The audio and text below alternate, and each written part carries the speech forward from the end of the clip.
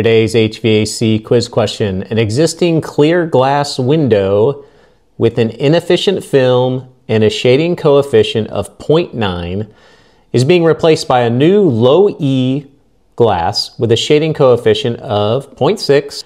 What will be the percent reduction in solar heat gain by switching to the newer glass? Assume an area of 18 square feet and an SCL of 40. This says 40 degrees Fahrenheit. That should be 40 BTUs per hour per square foot of glass. So what's the answer? Let's calculate that. Okay, so a couple steps here. First, we're going to calculate the solar heat gain for the old window, then the solar heat gain for the new window, then we're going to look at the percent reduction. So the equation we're going to use is Q, which is BTUs per hour, equals the area of the window times SCL, solar cooling load factor, times shading coefficient.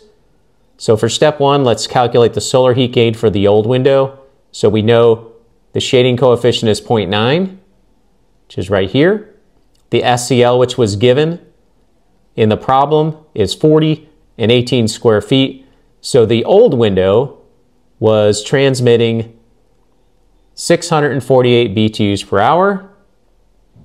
The new window, the new heat gain, shading coefficient is 0.6 times 40 SCL times 18, so those two are the same as before, 432 BTUs per hour.